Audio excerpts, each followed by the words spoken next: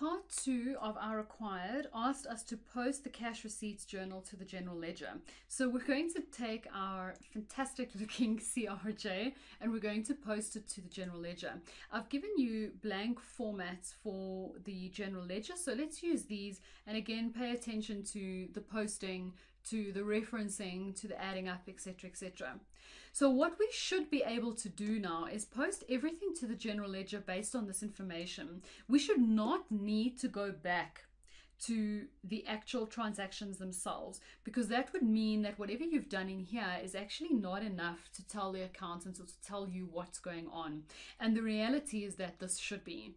To some extent, you can say in your cash receipts journal, your bank is basically your debit column. So your bank is going to be what's debited. Cash receipts means that you will be debiting the bank. And everything here is going to give you an indication of what's going to be credited. So your bank tells you the debits and your columns here tell you the credits. In this case, if we have anything in our sales column, bank would be the debit and sales would be the credit. Bank would be the debit, debtors control would be the credit. Bank would be the debit, and anything in here would be your credit. So you can see the debits and the credits are coming back in. They haven't just disappeared.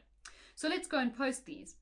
Let's take the first items we do will obviously be our totals, our big amounts. So let's go and post all of these and see what we land up with.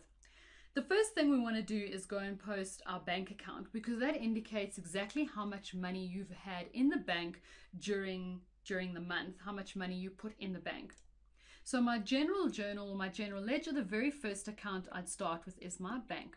The moment we create a general ledger account, please go and number it straight away. Again, I said to you, your balance sheet, your assets, your liabilities, your equity, we always call B. So we name them as we go. We number them as we go, B1. And then we need to indicate that we're going to be posting this to B1. So you put a little B1 underneath the number. And we're going to be taking 7618 and we will be debiting that because that is money that we've put in the bank. Okay. This is in relation to receipts. And our folio will be our CRJ, our cash receipts. This will be done at the end of the month, so it'll be done on the 30th of June, and that's all we need. Instead of debiting each and every single transaction, we just have that one. Let's go and do the next one. Your next one, your next column is going to be sales, and our sales for the month was 18,118. So my next general ledger account I'm going to open will be sales. Again, I said number it first. Your sales are your N numbers, so we number that straight away and we start with N1. Again, indicate here that I'll be posting that to N1. If something happens in an exam, it means that the marker can always tell exactly where you got numbers from.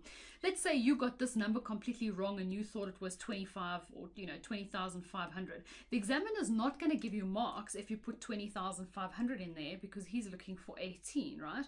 But if you tell him where you got that number from, he can see where your mistake was and he'll still give you the marks for the stuff that you got right. So our 18,118 was our sales for the month, and in terms of our sales, we credit them 18,118.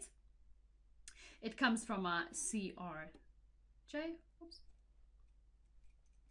and they are cash sales, and my 30th of June. My debtors control comes next. 2,000, create debtors control. We number it straight away. Debtors control is an asset, so it gets a B, and I've got B1, which means I need to have B2.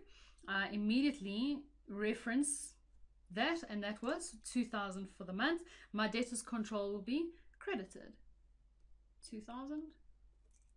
And that comes from my CRJ. And that was cash amounts from the bank, and that again, the end of the month. I can put the end of the month because these are now all amounts that have been added up, and I'm taking the total at the end of the month. I cannot take the total of the last column though, because those two are two completely different things, so I need to separate them, which is why we have our little folio column and why we deal with them separately. So now we deal with these one by one. Our first amount, our 50,000 Rand capital. So the 50 has gone into the bank. We now need to record the other side, our capital. So we will create a capital account. Capital is equity. So it gets a B number, and we've used B2. So we now use B3. And we immediately identify where we've put that. And capital increases on the credit side. So we have 50,000. Also CRJ.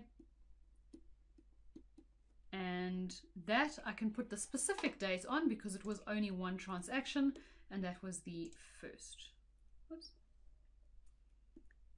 of June. The last one, the staff loan 500. I need an account for that. Oh, sorry, getting to the bottom of my stuff. We have a staff loan account. This will be a debtor to us because we've loaned someone money and they are paying us back. So this would be an asset, which means it is a B. We've used B3, so this would then be B4. And I go and reference that straight away. And that was for 500, and it was on the 14th.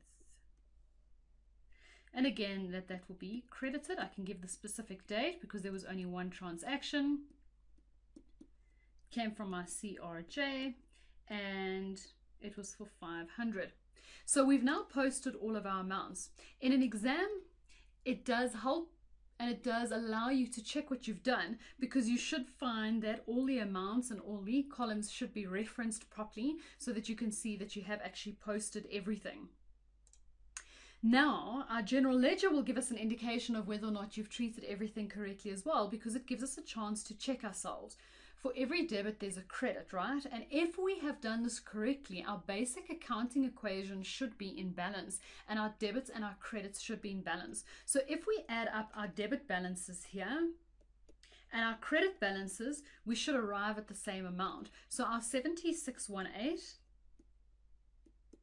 and go and add this up. 118,118, 2,000, 50,000, and 500 gives us our 7618. And again, we know that this is in balance. So this is how we post our CRJ to the general ledger. It's not that complicated, but there are a lot of little bits and pieces, a lot of little details that you don't want to get wrong. So I would suggest that you take a look at that. I've given very nice, pretty much neater looking solutions so that you can go through it, check it, and make sure that your stuff is correct.